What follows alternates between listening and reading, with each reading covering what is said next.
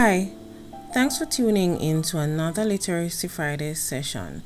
Today we're looking at summary writing steps, and these are the steps to follow when writing a summary of an extended piece. Something that looks as long as this with multiple paragraphs.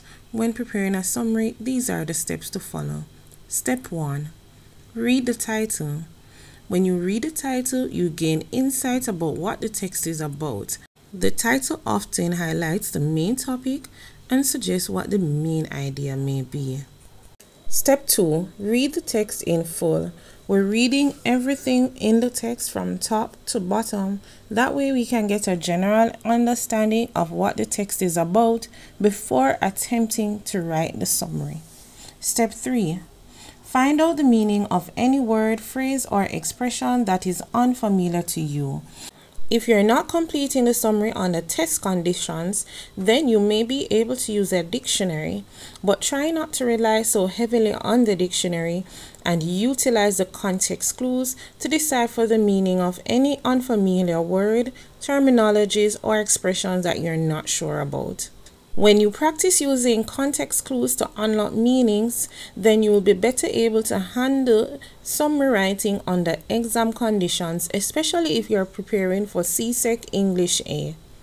Step 4. Reread each paragraph and identify the main idea of each. So you're rereading the paragraphs one at a time, identifying the main idea of each, and then jot down the main idea of each paragraph.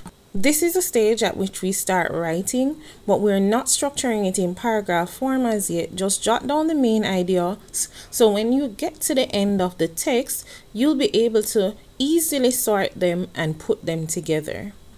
Step 5. Highlight any important supporting details that you encounter.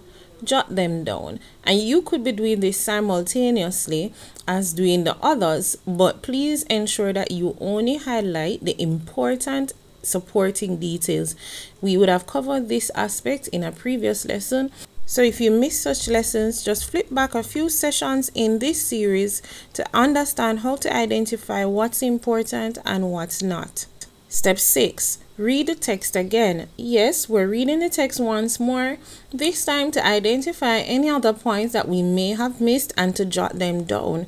So in totality, we would have read the text at least 3 times before attempting to put the summary together. And that is being thorough. Step 7. Restate all the main points in a clear, concise way and organize the same in paragraph form. So we have jotted them down, now we're putting them in sentence form in an organized, clear, and very brief way. Step 8. Edit what you have written. Yes, we're humans and humans tend to make errors.